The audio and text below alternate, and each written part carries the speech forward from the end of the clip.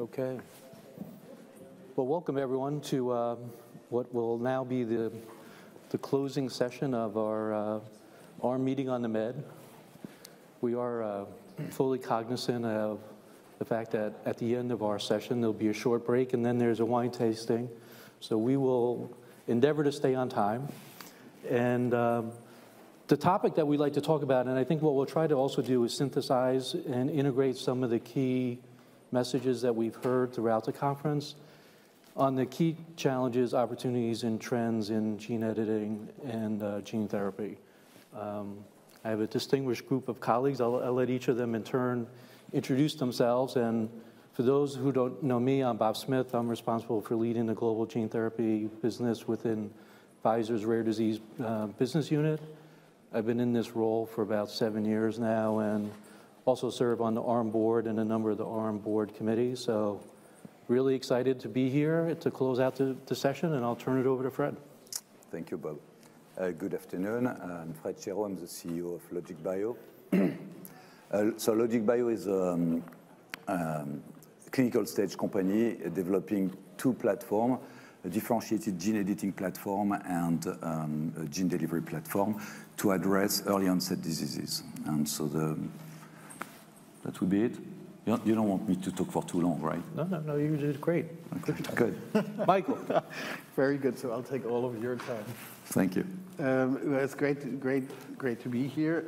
I'm a little bit the odd one out. I spend about 3% of a millennium working on AAV and AAV-related gene therapy, mostly in academia, but then switched to industry, worked in pharma with Pfizer, and then set up Handl Therapeutics, an AAV gene therapy that's that was set up to treat neurodegenerative diseases. Handl was then acquired by UCB, and now I help UCB establish, the ambitious goal of having a significant part of their pipeline to consist of gene therapy assets. Great, thank you, Michael. Mark? Good afternoon, everybody. I'm Mark McClung. I'm the Chief Operating Officer at Sangamo Therapeutics. So we're a genomics medicine company. At core of our business is the zinc finger editing platform. We've got gene therapies, one of which is partnered with Pfizer in phase 3. We have CAR-Treg therapy based in our Valbonne facility. And then we also do gene regulation. So excited to be here. Thank you. Thanks, Mark. And good afternoon. I'm Durhane Wong-Rieger. I am President and CEO of the Canadian Organization for Rare Disorders, and I'm also Chair of Rare Diseases International, which is the global alliance of patient organizations involved in rare diseases. And I'm just really thrilled to be here. As you can imagine, I guess I'm here representing certainly the patients and the patients' interest in this.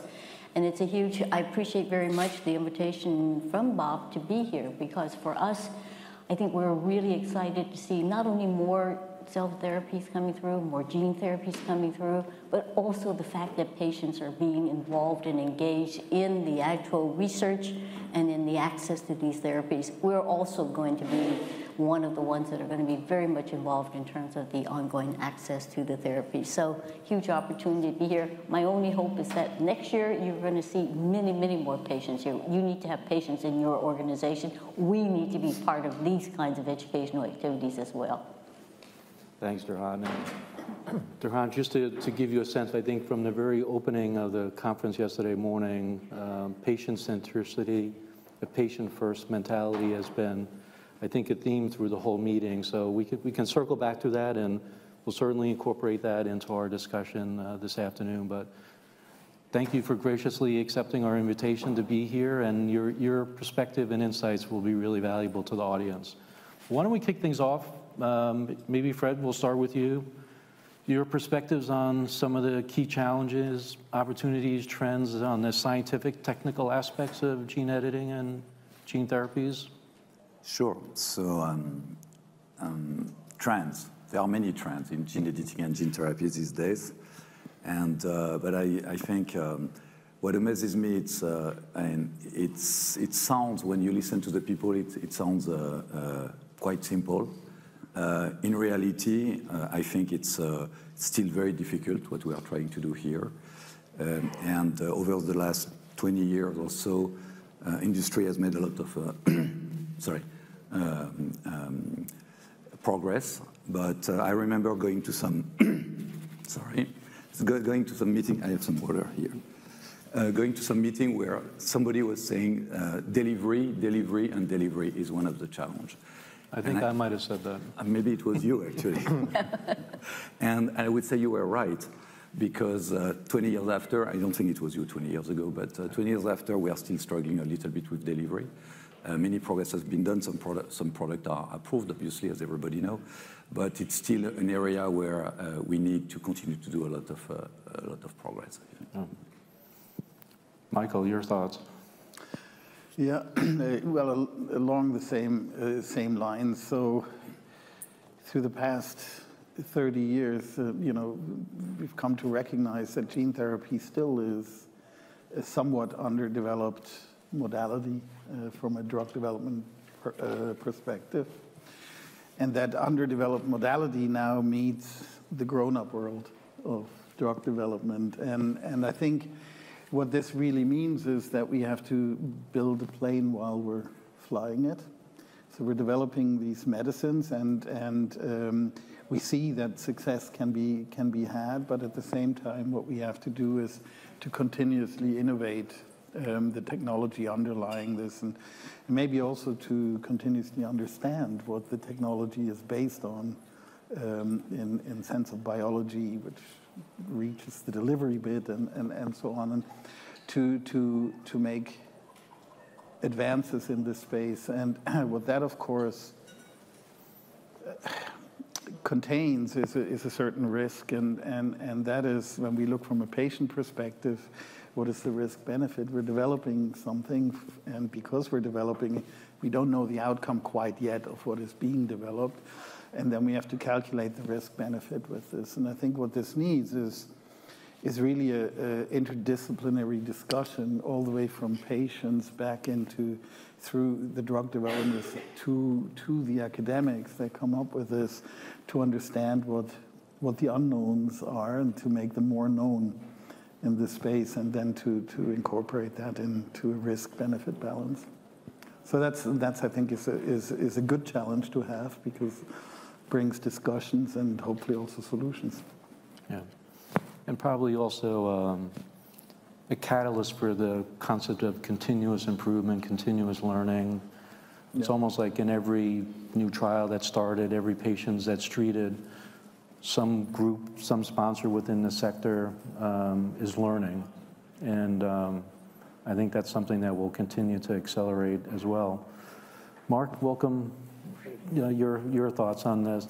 Yeah, so I'm going to pile on the delivery side of things, but maybe just to illustrate it a bit. So when we take our zinc fingers, and we've got zinc finger nucleases now that are being applied for gene regulation in CNS diseases. And what's interesting is that the engineering is relatively easy to do. It's taken us 20 years to get here, but we can dial up or dial down, and we can actually edit out off-target events. So you can get this really exquisite engineered product. But then when you start looking at where you want to apply these different zinc fingers in terms of CNS, you have to target different parts of the brain, because the diseases are in different parts of the brain. So the search for capsids continues. And what we found is when you take a look at capsids, those that we're developing, as well as those that others, they really do target different parts of the brain. And so it takes a long time to develop those. And so investing more in our capsids, but also scouring those capsids that are available and seeing whether they're going to work, I think are really key to really unlock what could be an incredible opportunity for patients and a lot of these potential cures that patients are looking for. Yeah, maybe not to kind of overstate it, but it seems like the technology suite that you guys have assembled is almost like the gene editing, gene therapy Swiss Army knife. You could pretty much do anything with it, depending upon what your intended therapeutic effect would be. Durhane, maybe we'll Yeah, you know, it's a bit overwhelming. And I was really, number one, so delighted to see so many different kinds of topics being discussed here in terms of challenges and opportunities. Obviously, the science, and obviously the advances. I mean, in some respects, and just full disclosure, I have 2 children, both with rare diseases, one genetic and one not. I have a husband who actually has a genetic cardiovascular disease. He's got Parkinson's disease. He also has a rare motility disorder. I claim that every decade he seems to get a new condition, so this is not working out very well for us. No, but it's really exciting to see the progress. On the other hand, it's also so slow, because how long have we been waiting for this, right?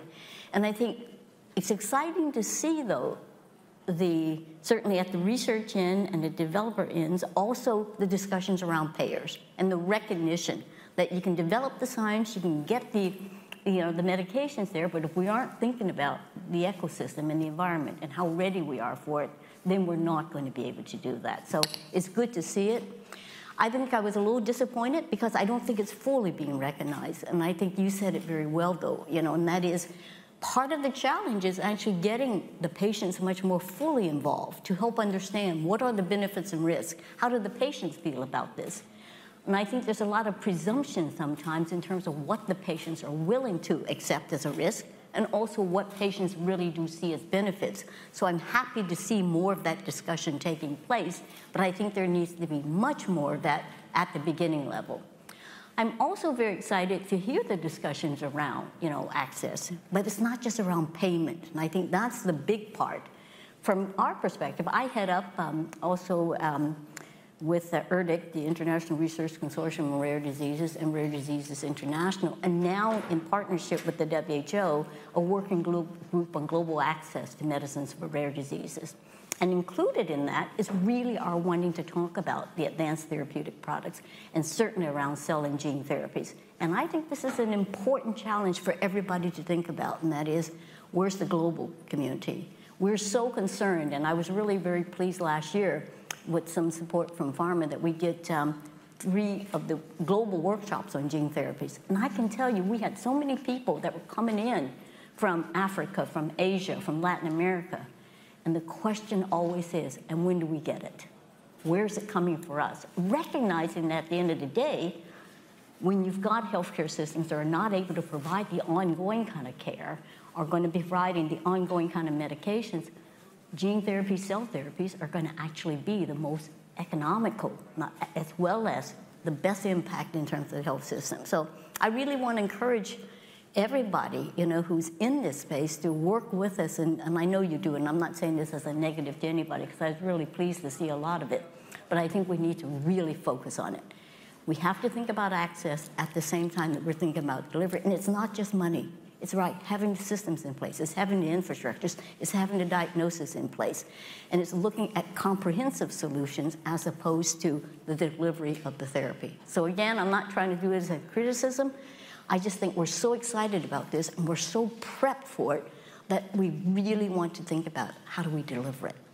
People are waiting. Yeah, and I think the theme of the session here, the challenges and the opportunities, I think you articulated that really well. And maybe I can sure, please. And so totally agree with you. And I'm sorry, Durhane, if we are not going faster. It's a pretty complex, but I think we should not forget the vision for this type of technologies, which is amazing to me. It's to drug some diseases which have not been druggable to date, and by definition more complex diseases, because otherwise they would have been tackled in a way or another by another modality.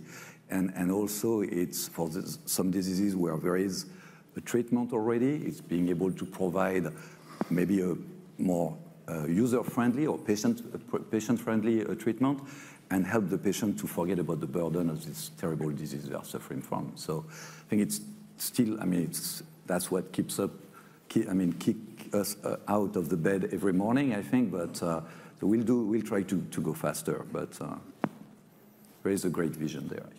Yeah, and Fred, maybe just articulate a little bit kind of your philosophy on your firm's philosophy about that balance of benefit and risk, especially in areas where the course of the disease may not be very well understood, from potentially the onset of the etiology and the symptoms to a potential treatment and the resolution, like what is that benefit? Is it clearly understood for all diseases, or you think it's an area where we have to do a lot more work to understand better? I think it's an area where we need to do a lot of work, and there are some. By definition, I think we understand better the diseases where there is already a treatment, because we've been able to establish some basis, some endpoint, some measures of success.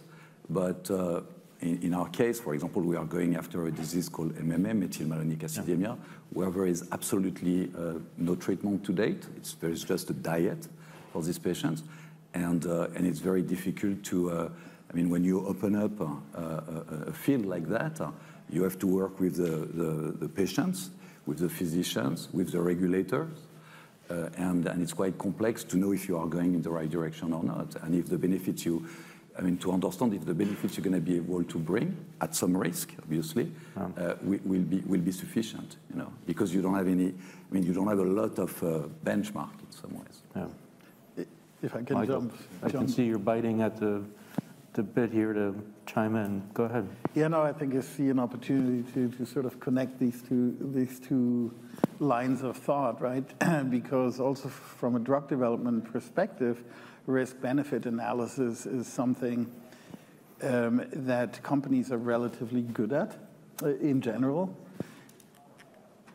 But are we, for a modality that is based on a one-time treatment, that is based often on endpoints that don't show up immediately, that is based on a scenario where we're not currently able to switch on and off the effect of our medicine. So it's the risk-benefit analysis is difficult, I think, in many of these diseases, and that's precisely, in my view, as we also discussed before, where patients can come in with the experience of the disease and reframe the benefit or reframe the way that patients look at this risk. So I think what you're saying is really relevant also for the practicalities of drug development, in the sense of defining maybe in some of the diseases a new way of addressing risk and benefit. Mark? So I won't talk specifically about it, but I think in one of the areas that we're active in with one of our gene therapies, one of the approaches companies are taking is looking for AAVs that have different tropisms for different tissues, and they think that that's going to provide a therapeutic benefit. Now it's early days, but what we're seeing is the emergence of very different early signals of toxicity profiles. Myocarditis is an example, and other things. So, there I think we have to just go in eyes wide open, that sometimes you think you're clever when you're designing a capsid or a promoter, but you really don't know what's going to happen until you actually deliver it to the patient. And then, because it's a lifelong therapy, those patients that have elected to join the clinical trials, God bless them actually, are going to have to live with that. And so I think, it just puts more pressure on us to really be thoughtful about what we're doing as we continue to develop the different components of the therapy. Can I just pick up on what Mark was saying, because that's so very important, but it gets to a different point, and maybe a bit what Michael was saying, and that is engaging the patient, but also education. I mean, that's why I was so thrilled to be able to do the sessions that we did. And actually, Sangamo has, I don't know if anybody knows this, has some of the most amazing patient education materials, probably the best that I've seen in terms of being able to explain gene editing, gene therapy. And, but what you're saying there is really, really important, and that is engaging the patients, providing the education. We're all looking at the benefits. We're all wanting it, but as you say, there's risk. And if we aren't fully not only transparent, but also sharing with people the fact that we don't know kind of what some of those risks might be, and we don't know what the outcomes might be, both good and bad, right? But you've got to engage people in it. And we do know what happens when unexpected, bad things happen, and if the people aren't fully partners in that, not just being told, but they feel like they're a partner in it, and they have accepted the fact that, okay, this could happen, and I appreciate what it is, especially when we're talking about children sometimes. I think that's important. So engaging the patient also in terms of the education, engaging the patient in terms of partnerships, but also making them truly part of that research. Not to say, you own it, but to really have been a partner in it. I think that's so very important. So I just wanted to pick up on that because we aren't doing yet enough to actually, I think, provide that full breadth of education. And that's on us as well as patients. We get so excited about it and we're so hyped about it that sometimes we want to look beyond what the it's like all these medicines that give you all the list of all the adverse things that happen. You can die from this and you'll get this from that. And people kind of gloss over it, right? You don't even hear it. And then, because you're so focused on the benefits, but we've got to hear it and we've got to be part of that. And Durhane, one of the things, just to add just quickly, one of the things that we're looking at now is trying to revamp the informed consent. The informed consents I hope there's no lawyers in the room, but by the time you get finished with them, they're so complex that the average patient can't interpret it. And so we need to figure out a way to really make sure that we're communicating the risks as well as the potential benefits of this. And it's something that we're really taking a hard look at through our advocacy team and our development team to see what we can do to push that forward. Yeah, and I know, Mark, maybe just to give a plug for some of the work that I know Sangamo and Pfizer have been involved with, the NYU, New York University, United States, Langone Center for Bioethics is doing a lot of work in terms of gene editing and gene therapies in the pediatric patient population and the informed consent process there, where essentially parents are consenting for their child, which is, an area that you really want to do the very best in terms of communication and education.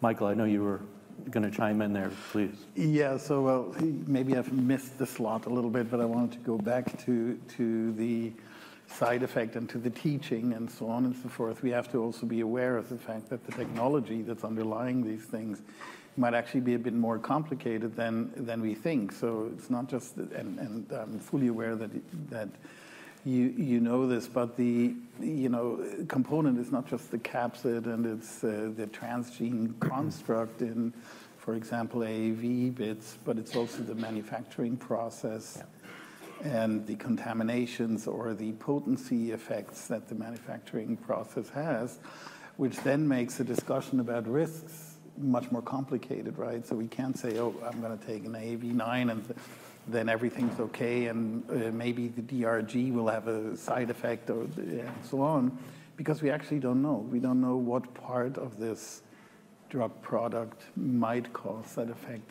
because, and this is why I wanted to take advantage of that moment when you mentioned it, because we don't have standardization across the field. So a vector that Sangamo makes is likely a different vector than the one that I make or the one that Pfizer will make.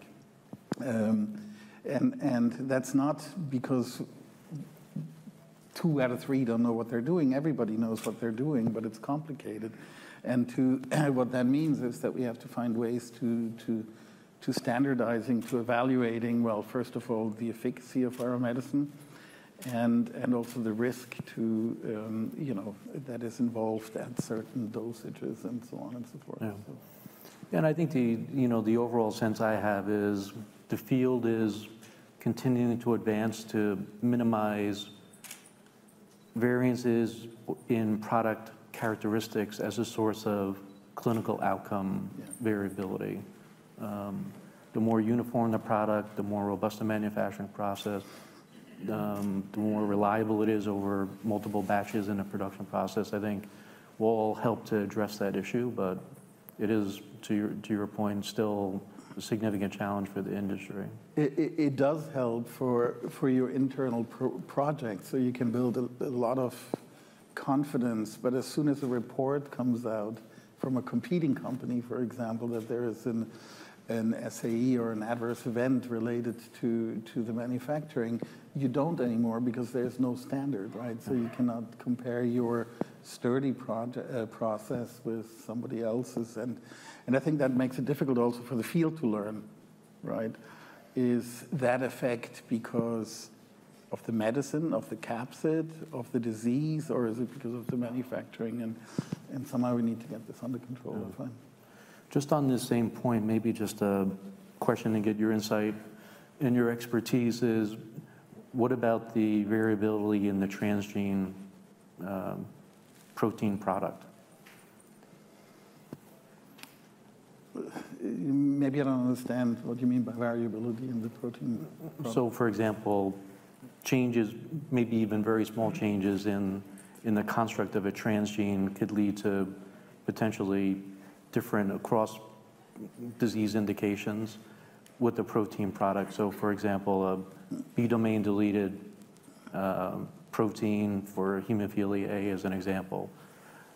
Even small single nucleotide changes in the transgene construct could lead to variability as well. No, absolutely. And so in the development phase of the things that I've been involved in, I haven't really seen this firsthand, but in the research phase of my career, I've really been taught that we need to look at every nucleotide in this because the outcomes are potentially very difficult and very significant. And the problem is, on top of that, where do you evaluate them, right? A change might be relevant in your rodent model or not relevant in your rodent model, tolerated in your rodent model, but then show up in your non-human primate model or even worse than in human clinical trials. So the species barrier based on the modality that we're using, we're dealing with viruses, and fortunately, viruses have species barriers.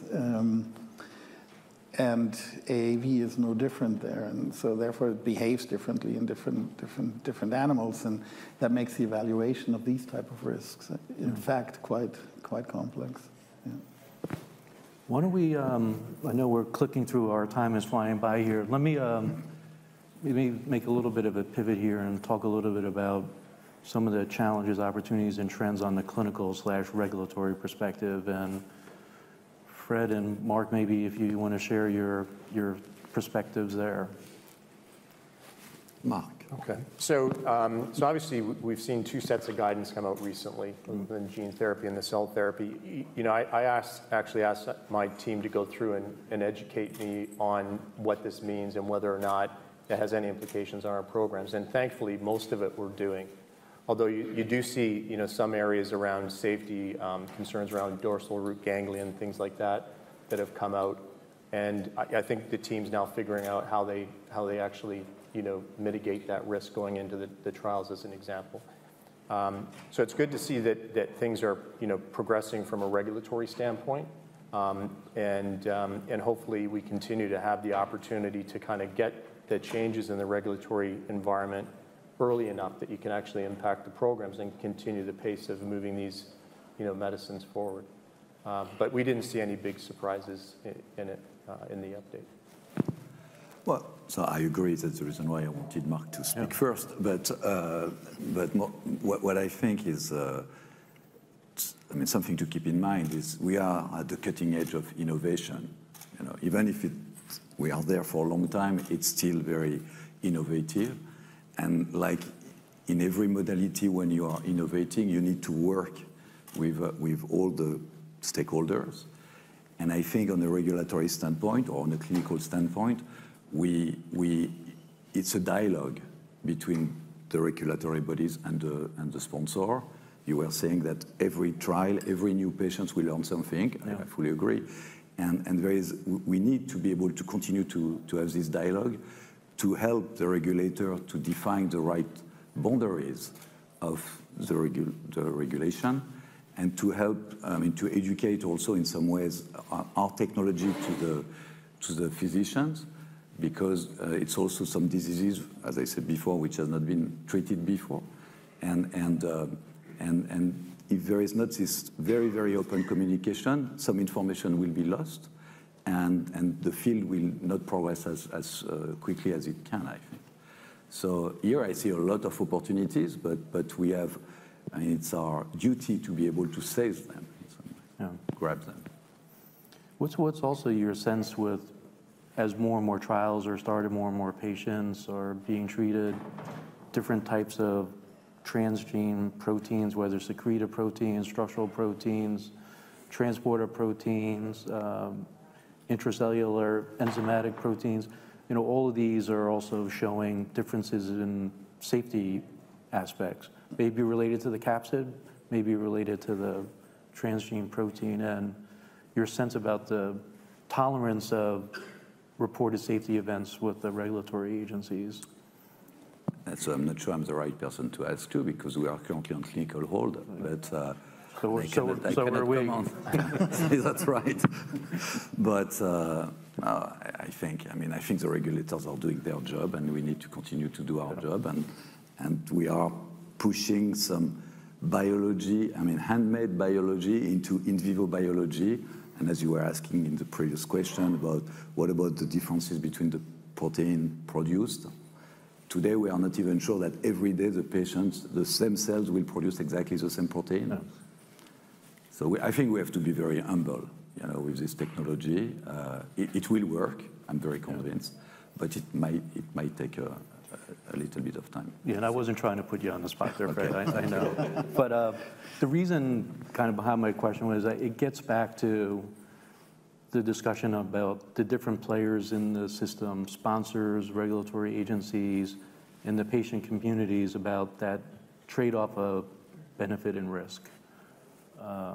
And it may vary depending upon the patient population, the course of a disease, how progressive it is, how rapidly, versus maybe something that's more of a stable chronic disease. And Durhane, I know that you and I have had conversations about this, and how can you incorporate the patient view into some of these safety-related findings? The challenge in all of this, of course, is that your very success is going to be the downfall. The more and more we do, and the more and more you have in terms of successful gene therapies, with, in fact, as you say, fewer kind of major adverse events or deaths, right? The more people will expect that, and I think that's going to always be the norm. I remember when, way back when the first child died, from a gene therapy hemophilia, everything stopped for about a year. The most devastated were the patients, because recognizing that, one death is a tragedy, but it shouldn't really stop. And I think we need to build into it the fact that there are going to be safety issues, and where's the balance? It goes back to what you were saying, Mark, is that how do we actually actively engage patients? And also recognizing, as you say, individuals will be different, and they will also be different if they've got some alternatives. If you've got, really good therapies, and so this is an alternative that would allow you to be maybe free from chronic, transfusions, it may be something slightly different than if there's nothing else, and therefore this is going to be, the chance that you've got, or if it's for an infant. So I think needing to have that kind of open dialogue and being very upfront about it. You think about gene therapy, it's a little bit like space exploration, right? We recognize there's huge risks on it, but the big difference is that space exploration was really controlled by governments for a long time. The variation, as you say, was really kind of taken out of it. And so even though we had tragedies, we kind of recognized that, okay, somebody was sitting on top of it. And you didn't have to worry about the regulator. In this case, we're kind of making it so that you've got a lot of commercial entities that are out there doing all kinds of different things. But the trade-off is that, how many tourists have gone up into space? How much has this been available to the public versus how many people are benefiting from, potential cell and gene therapy. But I think that level of dialogue has got to be raised. We were talking about it before, Michael, how do we educate up, right, the public and the patient to become part of that dialogue? And it isn't just, can I write you a clear, informed consent? I think we need to raise the level of understanding and awareness, among anybody who might use it, that these are the kind of issues and concerns that you have to be. It's like driving an automobile. You've got to understand what the real potential downsides might be before you kind of give somebody a license and a key. I think if I can, I think this is a really important aspect that you bring up with regards to the different approaches that we can use in gene therapy, right? And therefore address different diseases. But again, it's complicated in sense of up to now, most of the gene therapies that have been successful or look to be successful have been in diseases which have very large therapeutic windows. So we can overexpress because we can't really fine-tuned the levels of expressions yet. So therefore, we need a large therapeutic window. But this is an opportunity for new technologies. Then, can we develop technologies where we can tune the expression and therefore maybe get into diseases which have a much more narrow therapeutic window, let's say channels in CNS or proteins, and this stuff where 20% makes a difference or 40% makes a difference in sense of overexpression. But I think that's the sort of areas that we need to start working on, and then really start building a pipeline that takes these aspects into account.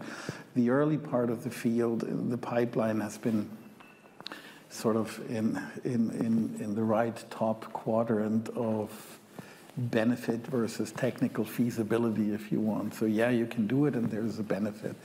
That's good, but and a lot of the companies I've seen have gone me too into that quadrant, and I think where the real potential lies, not the challenge, but the potential opportunity lies, is to find technologies that allow us to get out of that quadrant to tackle diseases that maybe have a smaller therapeutic window and that maybe work on different molecular pathways. And Michael, just along that same vein, do you think that is a potential advantage for some of the gene editing and gene regulation approaches rather than classical gene transfer?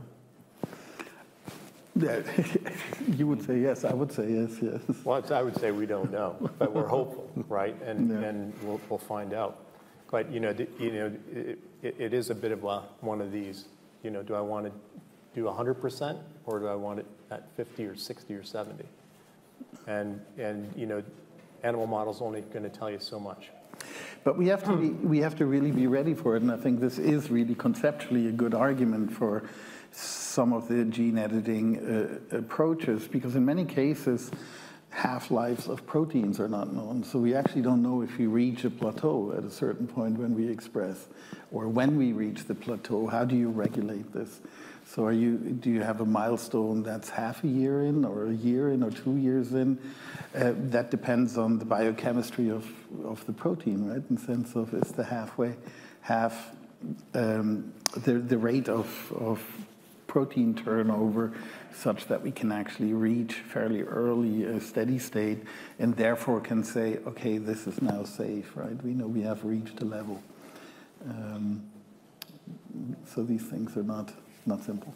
Yeah. Fred, any thoughts? Well, I wanted to rebound on what Durhane said about the patients. I think it was your initial question, but I have to say that in the 23 years I've been connected with rare diseases, I've always been amazed by the patients, and the patients' organizations. I think the patients are the experts of their disease, and it's not only us to educate the patients, it's the patients to educate us a lot. And I think we never do too much of that. Yeah. And also when we talk about technologies, as when we are talking about today, for me they are heroes, and especially in our case where we've been allowed to enroll patients as young as 6 months or older. You can imagine, you were talking about the parents signing for the kids, but it's the parents are, in my view, heroes, but it shows a little bit also about their level of desperation, and I agree with Durhane about the transparent communication which needs to be established and continuously. And back to what you were saying, when unfortunately we've been informed that we had to stop temporarily, I hope, the trial. It was great to see that the president of the OAA, the Organic Acidemia Association, called me and insisted to send a message to the whole company and said, it happens, but don't give up. I think it's, for when you do difficult things as we are doing, Yeah, we've experienced similar feedback and engagement from the patient communities on some of our clinical programs, and it's really quite profound how impactful what we're doing is for them, and they obviously celebrate the successes, but they also really want the persistence and determination to push through the challenges and the setbacks. So I think the setbacks are things that need to be more openly shared. You know, so people not only can anticipate it, but understand kind of why they occur, and that, you know, they aren't all the same either. And I think, you know, my biggest fear is that, you know, we will have something that would be somewhat catastrophic. I don't know, somewhat catastrophic can even be a term. I guess it's either catastrophic or not. But, you know, if that were to happen, you know, would there be such backlash that it could set things way back? But I think the more people are aware of what the possible challenges are, even the dialogue that you're having here is something that people would so benefit from recognizing. The science isn't like boom, boom, boom, boom, boom. The science is still very much in the exploratory stage, and it's that, you know, you're saying, Bob, you know, what do the patients say? The patients would say, continue, you know, we support what you're doing, but we need to know kind of, you know, what some of those challenges are as well in order for us to do it. And I think I am concerned that, you know, something will happen and we'll end up with, you know, this sort of an anti-gene kind of a movement. We have, you know, it seems we have anti-vaxxers, where suddenly, you know, we get this huge movement that says, no, we shouldn't be doing that. You know, it's sort of like the word gene editing. It's picked up so much bad vibes that I almost wish people wouldn't even use it. Call it something else, because it makes it kind of into a realm of an area where people have been said, don't go there. So I think we need to just educate people much more and bring people more into that conversation. Mark, any thoughts to share on the topic of setting expectations with the patient communities on the characteristics of gene editing and gene therapies? So, I mean, you know, we engage early with patients. They inform our preclinical research priorities. We have between 8 and 9, so 1 a month patient discussions where we have 2 to 3 patients informing us. And it's so incredibly helpful to understand, you know, how the disease really impacts them. And it's not just the disease, you know, the disease component of it, it's how it affects their, you know, their life. And the life choices that they need to make in some cases, where they don't want to pass on a gene to an offspring, and so they choose to adopt and say, I'm going to be the one that stops this from happening in my family for the rest of my life because I've lost 10 people over the years with this disease.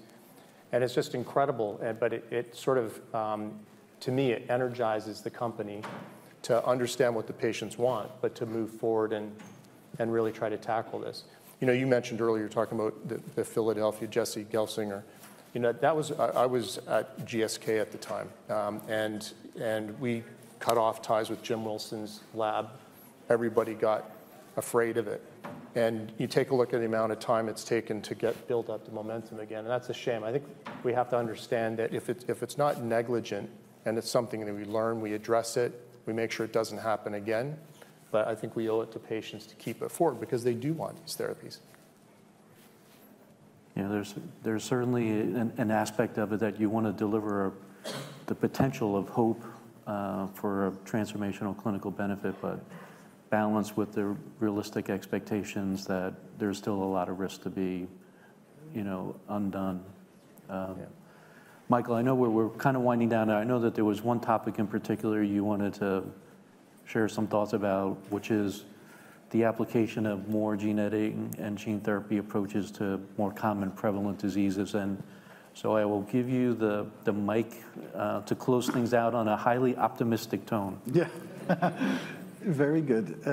No, I think we're bound to go there, right? So I think rare diseases are clearly the match for gene therapy and gene editing bits, because we can take a variable out of the equation, which is, well, do we actually target the right target?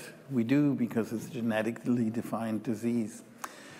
But along the way, we've created a lot of hope, right? In the sense of, well, if this works in rare diseases, maybe we can do this in more common diseases, as, for example, neurodegenerative diseases that will become amongst the biggest challenge for society over the years. And this modality, at least in principle, has the potential to do this.